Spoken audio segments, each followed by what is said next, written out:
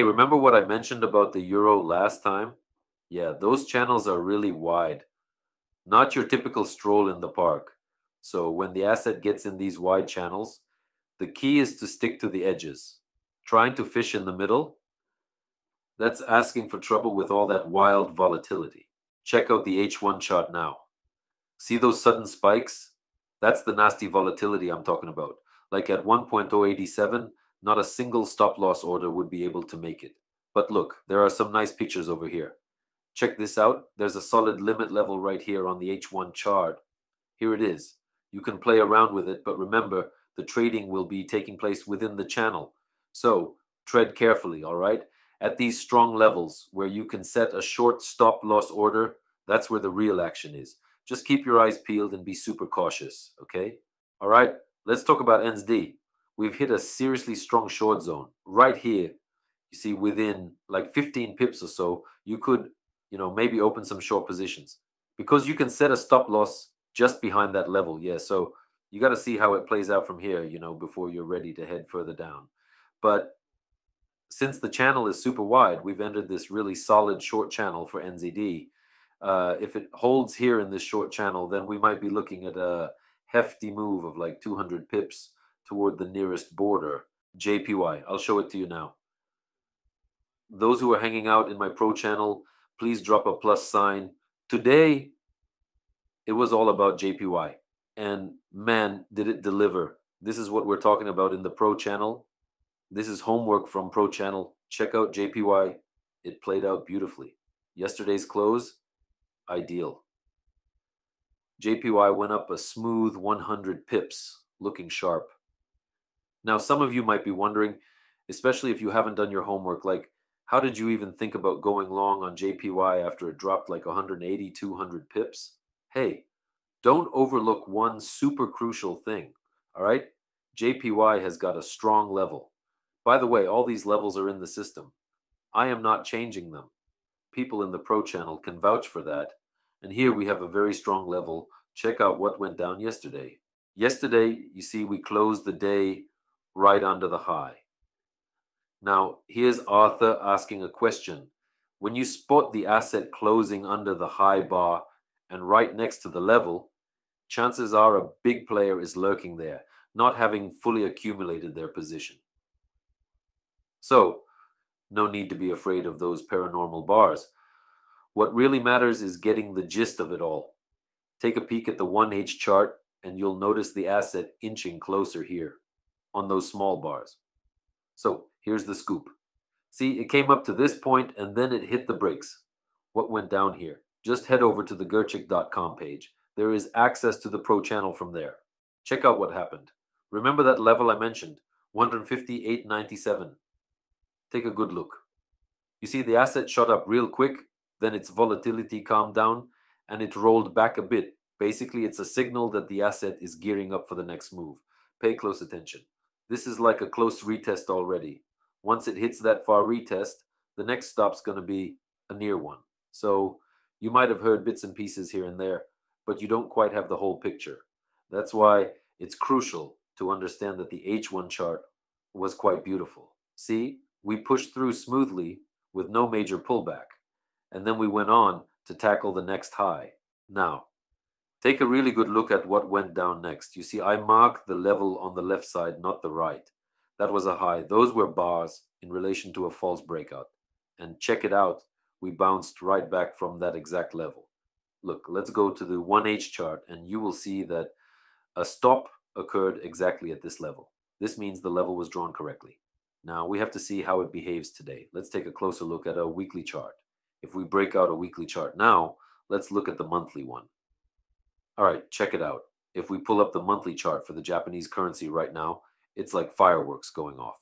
So we got to keep an eye on how the asset behaves. Its level is at 151.70. You could even mark it clearly at 151.72. And if the asset closes right around this level, then we could be looking at further continuation. You saw it, right? The weekly chart and month are empty. Japan is trying to tackle the currency depreciation issue, but they're not succeeding exactly. Just like the Turkish lira, that's struggling too. It's like there's just nothing you can do sometimes. It's just that, the national currency is taking a beating. Why do I keep bringing up the Turkish lira? Because you can't just sit back and watch those interventions happen all the time. Any stop loss you set will just get thrown out, yeah. And just sitting there hoping it'll hit 40 Turkish lira? Sure, it might hit 40, but you must be seriously optimistic. All right, let me break it down for you about the rate hike in Japan. Honestly, it's not a huge deal.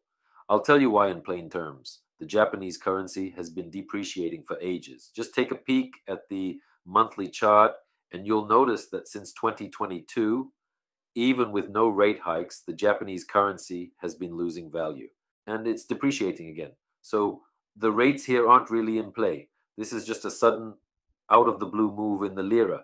This country is basically clinging onto its national currency and resorting to what they call interventions. The Japanese yen has been intervened with several times. Go ahead, hop on the internet, read up on interventions, and you'll get it. They've tried intervening with the Japanese yen a bunch of times. Unfortunately, it doesn't do much. Sure, it might help momentarily, but given the economic conditions, it's pretty much ineffective. You see, I haven't even touched the Australian dollar.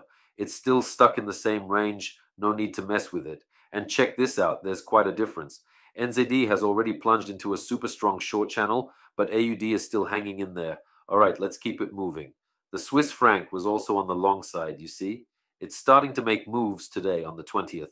Today, I was all about the Swiss franc, and it delivered. All right, moving on.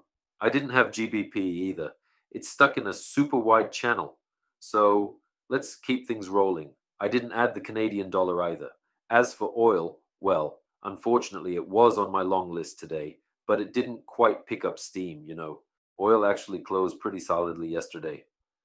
Keep an eye on this channel. Oil's got a strong level at 86.62.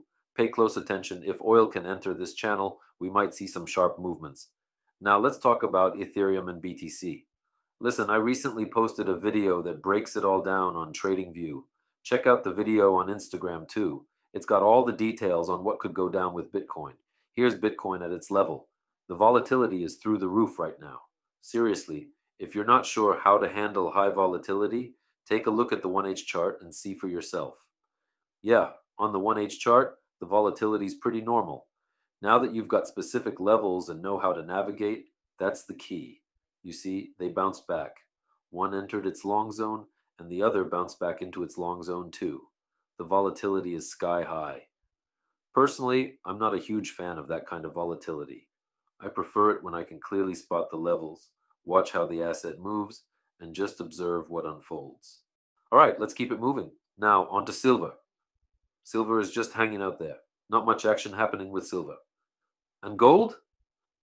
Well, same deal. People often ask about gold. What's there to see, right? You've got one level here, another there, and a whole channel. In other words, gold is currently cruising in a pretty wide channel. You see, it hasn't even touched the channel boundaries yet. So that's the deal with gold. No need to overthink it. Now, here's a question for you. You claim all indicators are nonsense, right? Yeah, I agree. Why are there so many of them then? All these indicators were created back in the 80s and 90s. Back then, the market wasn't as efficient as it is now. Sure, some might work here and there, but let me tell you why I can confidently say they're all nonsense. Back in 2011, when I was the director of global markets at Finam, I had 3 top-notch programmers on my team. We programmed every single indicator out there, every single one. From Fibonacci levels to Gann angles, triangles, you name it, we covered the whole shebang. But here's the kicker. None of them worked perfectly. You had to sift through a mountain of data just to find something that kind of worked. There's just no pressure in gold. None at all. We tried out countless indicators. Sure, maybe 1 or 2 worked on a specific chart snippet. But in the long run, nope, nada. I was just curious. So, George Soros says technical analysis is a bust on the stock market. But hey, let George Soros do his thing. Warren Buffett's not into it either. These guys, they're investors. About as close to investors as to the moon and back. We're talking about people who sit in the same boat as me. What George Soros is saying now is that technical analysis is a dead end. But guess what? I've made all my dough from technical analysis. I stick to trading solely based on technical analysis. Sure, I might not be rolling in dough like George Soros or Warren Buffett, but the money I make keeps me comfy. So, if I were you, I wouldn't even bother with indicators. Don't waste your time. Because trust me, it's a dead end road, a total misconception.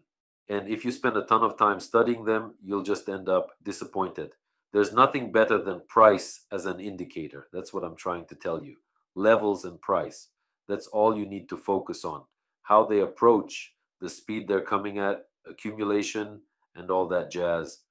If you check out my Instagram, you won't find any holy grail in trading. There's only one thing that matters, and that's understanding the charts. Take a close look. Head over to my Instagram, and you'll see the latest 20 recommendations. I nailed it with 17 out of 20 recommendations. That's a solid 70-80% success rate. So I'm just showing you the signals I dish out. They're on the Telegram channel every day. Yeah, the Telegram channel is a paid one. But hey, I still throw out some stuff for free. All right, moving on to the S&P. The S&P is on my radar for long positions. I'm really digging the S&P. I don't think we're quite ready for a correction yet. I won't jump in before hitting that level. There's still a ton of strong accumulation going on, and it's looking pretty darn good. Maybe today they'll wait to see what the Federal Reserve has to say. Let's wait and see. But as of now, the S&P is looking pretty sweet. Now, about those glasses with volume, let me break it down for you. I used to look at them back when someone mentioned the ticker tape. At one point, I knew the tape better than anyone because I used both the tape and the glass, but I ditched them ages ago. Back in 2008, even at our Tula office, we ditched the tape and glasses for one simple reason. There's a ton of orders happening outside the exchange. And then came the robots and dark pools. And let me tell you, those robots often throw in fake orders. The big ones are the market makers. Take Lime Brokerage, for example. Out of their 250 trading days, 237 were in the green. They're constantly throwing in these misleading orders, and you end up falling for them. A huge chunk of money's flowing through dark pools nowadays. So you won't get the real picture from the glasses or the volumes. Stick to those sloping lines. They're always there. It's a 50-50 win rate. But those slanted lines, nope, they don't work. Let me explain why. Because you can't really formalize slanted lines. And let me give you an example, just like you mentioned, slanted lines. Allow me to illustrate with an example of a slanted line. Check out this slanted line. Take a good look. By the time the asset reaches this point, you'll already be eyeing the entry spot. First off, you're going to enter when the slanted line is broken out. You'll find yourself quite a distance away from the stop loss. And that's a major issue. See, I know all about slanted lines, and I can break down why they just don't cut it. So let's say you're entering the S&P. You'll have to enter somewhere around here, or maybe here. But if, heaven forbid, this level dips lower because someone starts making moves, let's clean the slate and draw another slanted line. We'll start it from here this time, for instance, because everyone's got their own idea of where to draw those slanted lines, you know? See? Someone might start it from here and bring it all the way over here, and that's not right because that's stretching it too far. Then you'll have to tuck the stop loss over here, and that's the problem with slanted lines. I could debate with you about anything under the sun, and here's why. Right now, we're not talking about win rates. We're talking about the risk-reward ratio. Get it?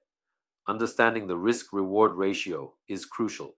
Some things solely depend on what it shows. All right, let me address Caroline's question.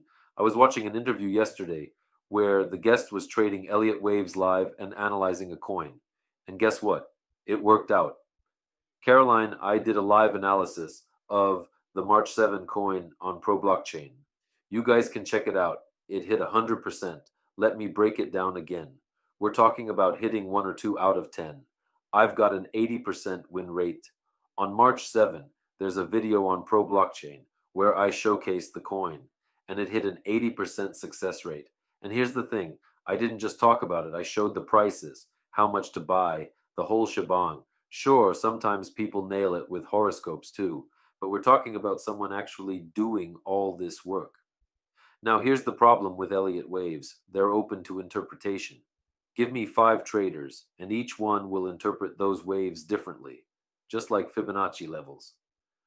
And chances are someone might not tell you the whole truth. They might have their own blend of techniques. But everything I show you, I lay it all out in detail. No secrets. You're not my competition.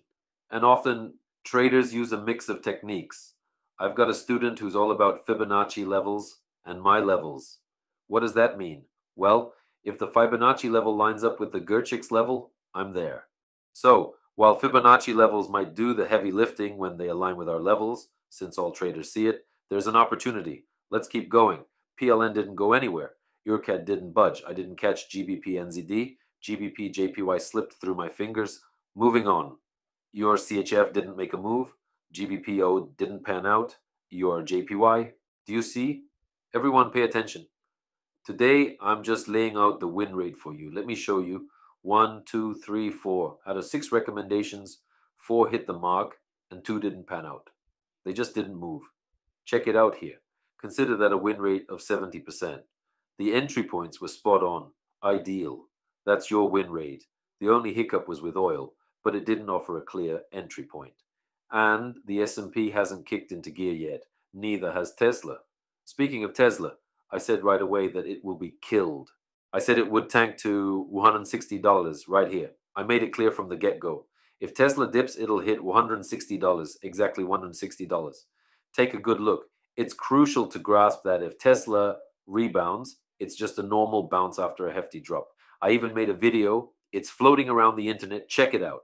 I mentioned that if Tesla breaks out 180, 185, it's in trouble.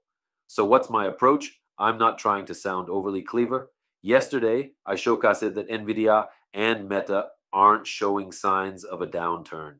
Pay attention. Everything I do is straightforward.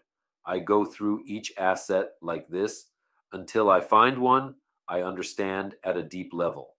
That's key. For instance, Novavax was on my radar. Let me give you an example. Look, here's a level. Got it? That's my process. I set an alert for every asset I'm keen on. See here? Set alert. And for each asset, each set alert has an alert too. I've got alerts set up all over the place. So even if an instrument rebounds, say to $180, I won't touch it until it enters the long zone because the volatility there is insane. With that kind of volatility, all trades will terminate based on the stop loss order. So SPY is slowly getting its groove on. That's it. I'll bide my time.